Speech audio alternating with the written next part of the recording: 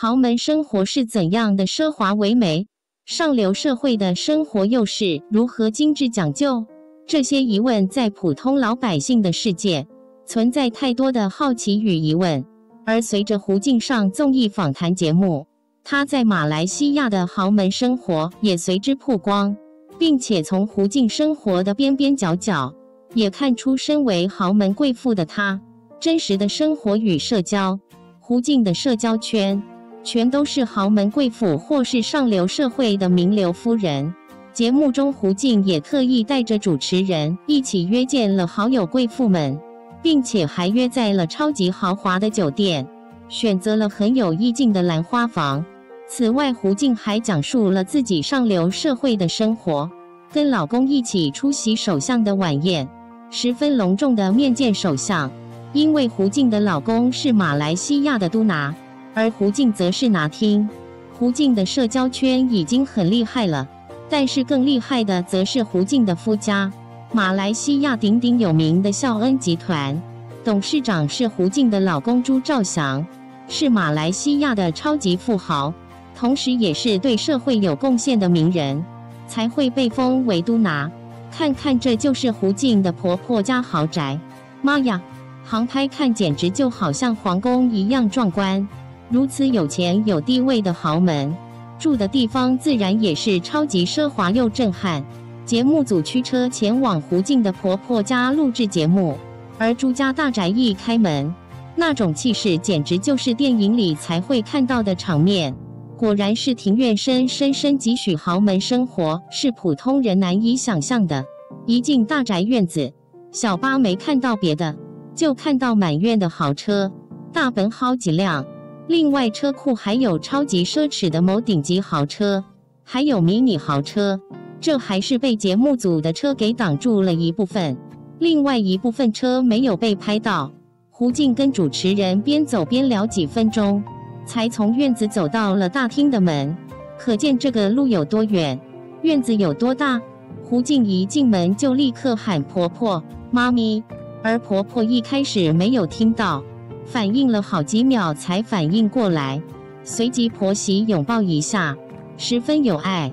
节目组很克制，没有继续深入豪宅去录制家里的环境，只是停留在客厅的部分采访了一下胡静的婆婆。而从这一个客厅的角度看，足以看出豪门的奢华，一水的高档家具，各种摆件一看就是古董级别的。而胡静的婆婆则是标准的豪门资深贵妇，气质相当霸气，又全然是超级富太太的气场。而且老人家生活在豪门时间太久，接触的也是非富则贵，所以有种不怒自威的气势，让人感叹豪门就是豪门。简短的一段采访，却将胡静婆婆家大如皇宫一样的豪宅彻底展现在观众面前。看看网友们的评论，直接弹幕留言说：豪宅好大啊，大到要迷路了。足以看出普通人对这种超级富豪家族的生活是多么的惊叹。当然，豪门生活只有真正深入其中的人才会懂。或许胡静生活得很幸福，但是换了其他人却未必一帆风顺。豪门自有豪门的难，普通生活自有平淡的甜。作为平头百姓，豪门生活只是一种茶余饭后的谈资而已。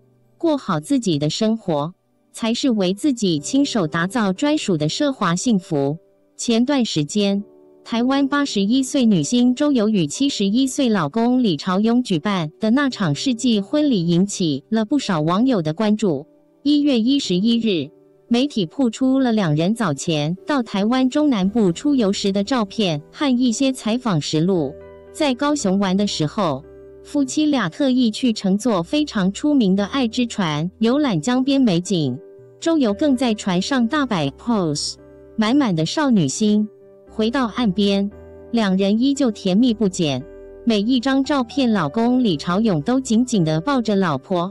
玩嗨了的周游还与老公模仿起了泰坦尼克号的经典一幕，两夫妻似乎特别想别人知道他们有多幸福，凡是看到 Love 的灯牌都会跑过去拍照。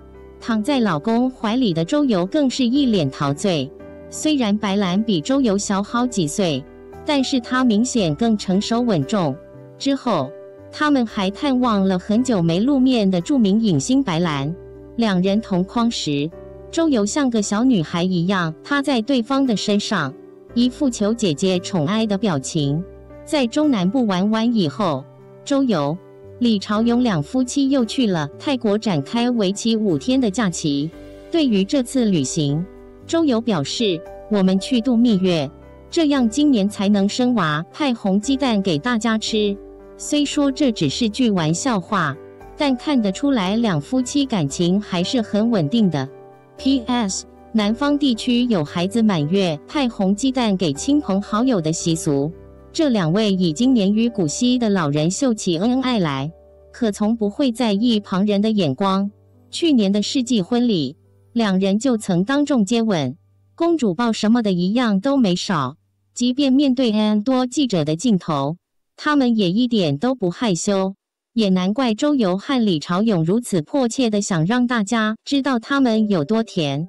毕竟很多人对于他们的婚姻都不太看好，除了年纪的差距，周游的社会地位、赚钱能力等各方面都强过男方，因此外界认定李朝勇跟周游在一起是想吃软饭。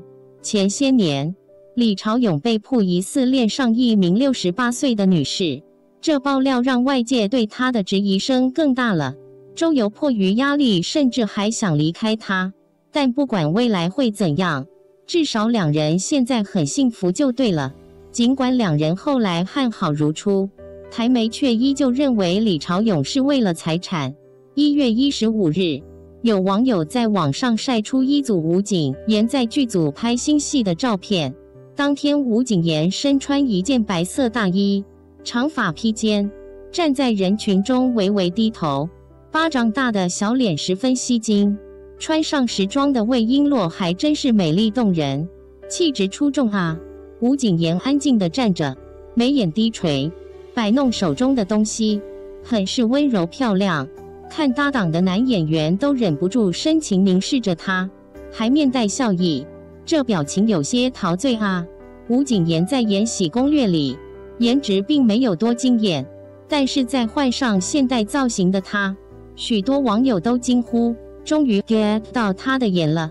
在路透图中，就这一个侧颜，都能看出他标志的瓜子脸、尖下巴和高挺的鼻梁，非常秀气。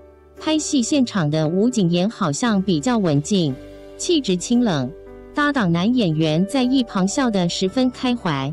吴谨言也是转头，满面严肃，也许是沉浸在剧中冷兜女的角色中，还是要感叹一下吴谨言的侧颜，这生图太能刚了，好好看。